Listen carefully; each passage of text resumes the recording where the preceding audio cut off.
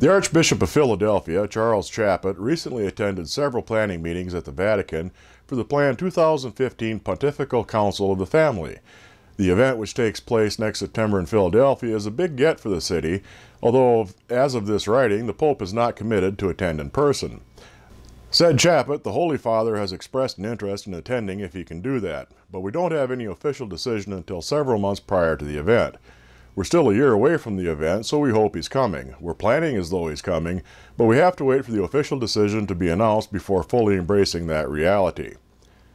So to recap, a group of people who spend their entire lives hoping for and planning for a visit from a man who may never actually arrive are planning for a different man who may not actually arrive to come for a visit. Ever since the spate of attacks on the Gaza Strip between Israel and Palestine, anti-Semitic violence has been on the rise in much of Europe. 75 years after the beginning of the Second World War, during which roughly 6 million Jewish people were executed, Germany is now home to some 200,000 Jews.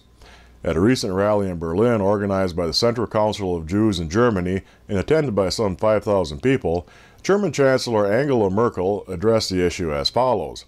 "It pains me when I hear that young Jewish parents ask whether they should raise their children in Germany, or elderly Jews who ask if it is right to stay. With this rally, we are making it unmistakably clear: Jewish life belongs to us. It is part of our identity and culture."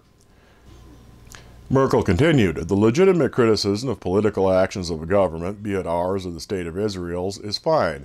But if it is used only as a cloak for one's hatred against other people, hatred for Jewish people, then it is a misuse of our basic rights of freedom and opinion and assembly."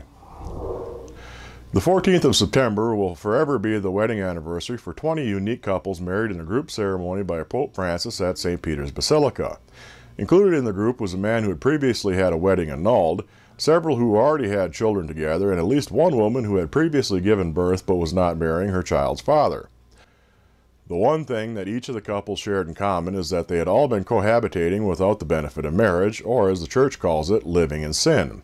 This was the first time a sitting pontiff has officiated a wedding since John Paul II had overseen a ceremony at the Vatican in the year 2000. While the ceremony marks a more lenient stand than that held by Francis's predecessor Benedict XVI, who hyperbolically argued that non-traditional marriage was a threat to humanity itself, it should be noted that all the couples were comprised of one man and one woman. So perhaps this can be considered a baby step by the pontiff, who had once said, "If a person is gay and seeks God and has goodwill, who am I to judge him?" The Catechism of the Catholic Church explains this very well. It says that they should not be marginalized because of this orientation, but that they must be integrated into society.